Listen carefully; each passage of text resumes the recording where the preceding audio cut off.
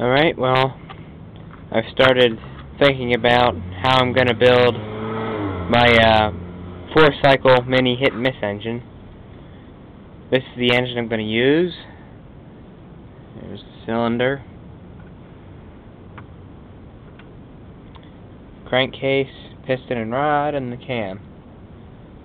Now, this engine was from a Troy-built 4-stroke weed whacker I got for free from a guy who found it in the trash, and he was going to use just the carburetor for parts.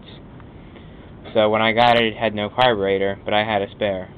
So I did run it for a little while, but you can just look by looking at the piston, you can see it's in almost new condition. Let me change this setting here. There. There you go. It's nice. It's 3-ring piston, 2 compression, 1 oil ring. You can even, I can see and I can feel the tool marks with my finger that are still on the piston because it's so new. It does have it's got, just got a little bit of carbon on top there, but overall it's practically brand new. Same thing with the cylinder. Really, I don't know if you can see it, but it's nice and shiny and smooth and clean. Very good. The case might be a little bit of a problem. First, let me tell you about it. Here's the breather right here. A little tube hooks on here. Has a little filter on the end. There's the gear down there. See if you can see it. That drives the cam. And of course, the cylinder attaches to these 2 holes. It's got a little counterweight there. It's a pretty nice design. And of course, the cover for the case is this little plastic thing right here. The cylinder, it's a nice, well-made. I like it because it's nice and square. It's got ordinary mounting bolts, just 4 holes, not any weird locations or anything. You see the 2 valves right here. The 2 little keepers and the little tiny rocker arms. It also uses one of those small spark plugs, which I have over here. One of these little guys, the little threads there. Got 2 little push rods. They each go in these little tubes right here. 1 and 2. And the cam, which is one of those single lobe cam setups. The 2 rocker arm, or the 2 push rods, sit on top of these little rockers right here. As you turn the cam, you see the lobe right there. Kind of. Let me take it off. See the little eccentric right there, the little lobe.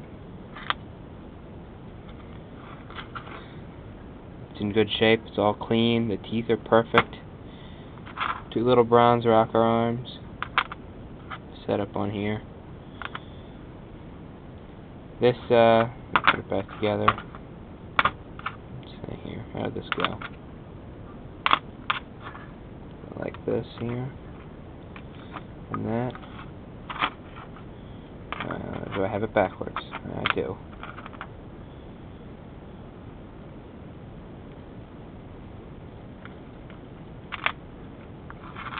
Alright, now I can't figure out how to get them on. Let's see. No, I'll get to that later. I'll just show you how it puts on. The gear, the cam gear, sits there. And that just has this little pedestal here and screws right in like that. 2 screws there and there. As it turns, these little arms here ride the cam and just push the rods up and down.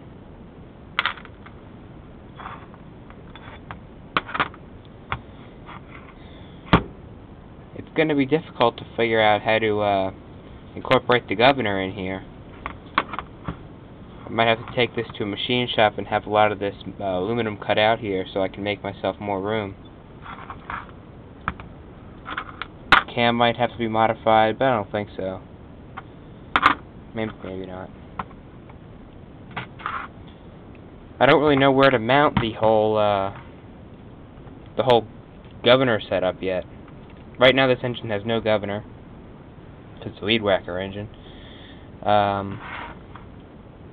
don't know if I'm gonna leave the cam alone and rig up a whole new setup up top here, or if I might be able to, just like I said, take it to a machine shop, have them cut all of this out here, cut this big little space out, cut these out, the tubes and everything, and just take everything off that's not needed, because it's not going to be running at high RPM. It's not going to be running in the dust, the dirt, or anything. Doesn't really need to be protected. And